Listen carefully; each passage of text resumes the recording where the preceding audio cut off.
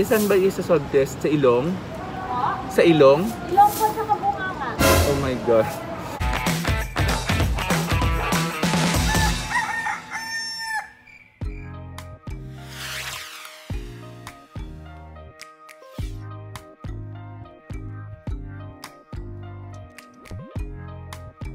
Pag-fill upan po ng maayos, ano? Na kami sa aeroplano kasi pumasok yung from Bureau of Quarantine.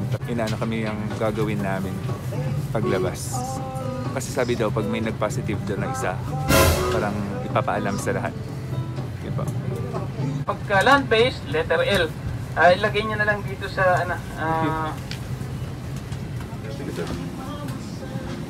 Hi po.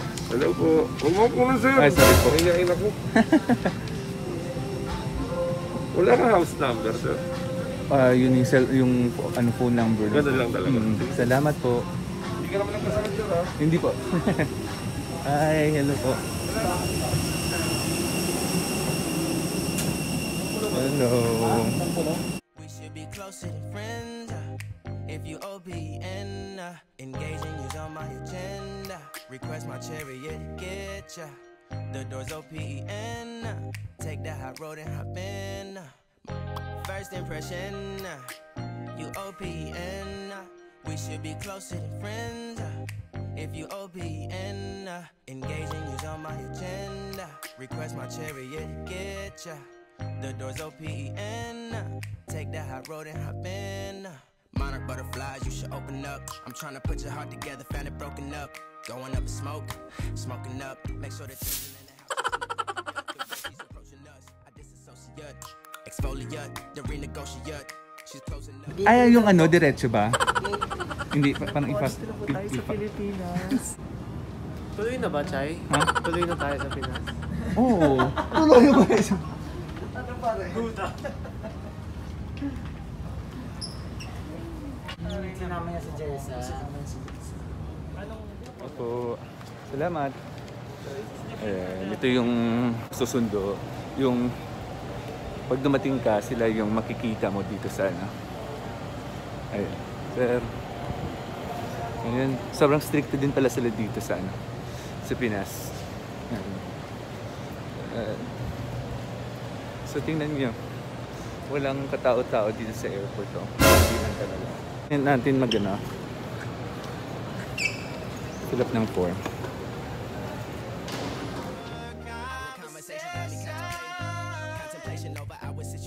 Open up, you OPN, hit you on BBM. We should be if you OPN, engaging you's on my agenda. Request my chariot to get ya. The door's OPN.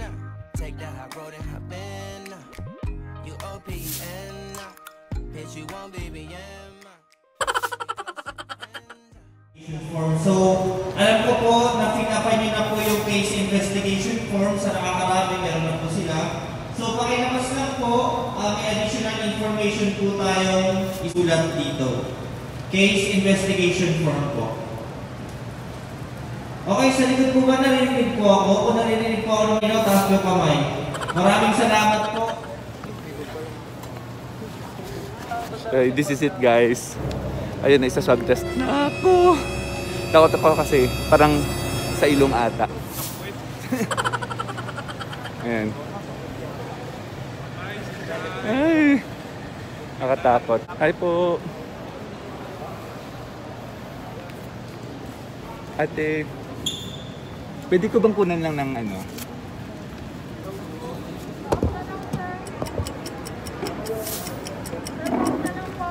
Ano po, off po.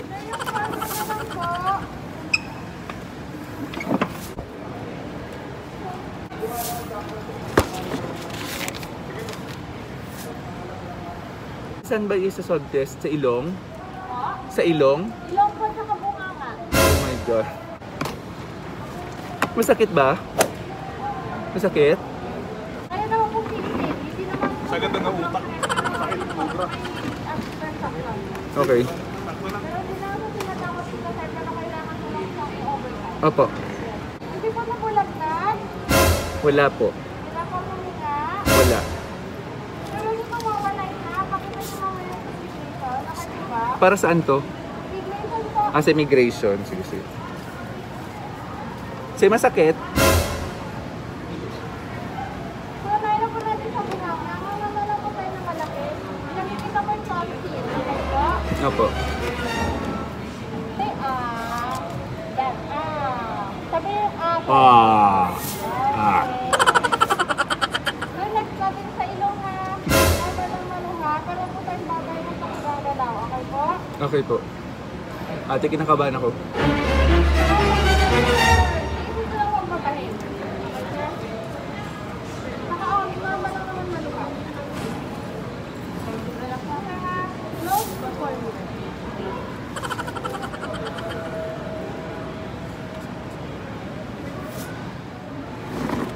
Ano, sir? Immigration na po. Hi, Chay! So ngayon pupunta na kami ng hotel. Katapos lang namin lumabas sa immigration. Sasakay kami ng bus ngayon. Ayan, ang kasama ko sa likod, si Ruel. Ayan siya yun, nakapila kami lahat. Galing ng Malaysia. Hello! Ayan si Mitch. Ayan siya yun, kasi dalawang bus ata yung kukuha sa... At ang sabi, ang hotel doon namin ay... Hilton ba? Dito sa Pasay. Ayun siya yun, nakapila na kami kasi lalabas na kami. So, nakita niyo ba si Mira Atienza? Maynila, sa'yo hindi mawawa. Chay, may pila kaya, Chay? Hindi, dito siya.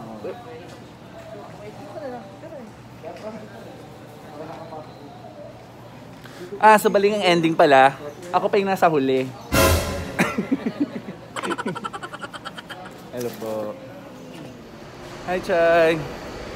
Ito po yung sasakyan namin papunta sa hotel. Kakalabas lang namin dito sa airport ng Naiya. Tapos didiretso na kami. Alam niyo ba guys, yung magsasalo pala ng quarantine namin at saka kunyari taga Visayas ka or Mindanao, government pala yung lahat mag-shoulder lahat ng mga expenses. So magandang ano yun para sa atin ng mga OFW. So yun, ayun siya yun. Yung bus niya. Yung Hilton Hotel daw. Ano kay OFW? OFW po. Okay. Ha? Parang 5. Saan tayo?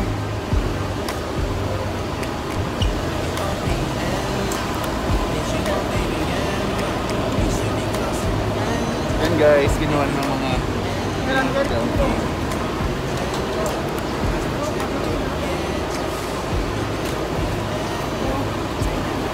guys, ito yung sasakyan namin papuntang hotel. Ayan, parang pinapasok na nila yung mga bagahe namin sa taas. Sa lagayan. Bakit na kayo? Salamat! Meron po. Chay, vlog! Nawala na yung ano. Ayan, nandito na kami sa bus. Hindi pa namin yung mga kasama namin kasi nagpapalit pa sila ng pera. Hi! Tatlong bus kami, oh. Yung isang bus yun sa harap namin at saka yung isa pa na sa yun. Grabe. Alam mo na walang masyadong sasakyan dito sa kalsada. So yun. Even hairstylists are impressed. Her secret? Head and Shoulders Smooth and Silky moisturizes hair from roots to tips. Hello! Chay, taga Iloilo. Yan, Chay. Mama niya taga Iloilo daw. Ilongga ka, Day?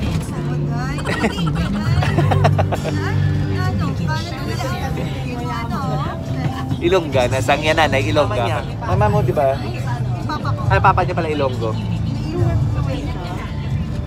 Hi! So, ayun, andito na po kami sa may hotel namin sa Pasay kung saan kami magstay. Ang pangalan po ng hotel namin ay Hilton po. So yun, naghihintay na lang kami kasi anytime pupunta na kami dun sa harap. At saka sasabihin na sa amin yung mga dapat namin gawin at saka hindi. Mga bawal. Kasi nga, yun, sobrang strict sila dito. In fairness maganda yung ano ng government natin. At saka yung ano nila, yung tawag dito, yung pag-aasikaso nila sa mga OFW nito. Galing. So yun, ang sabi daw, parang hindi daw kami pwede lumabas.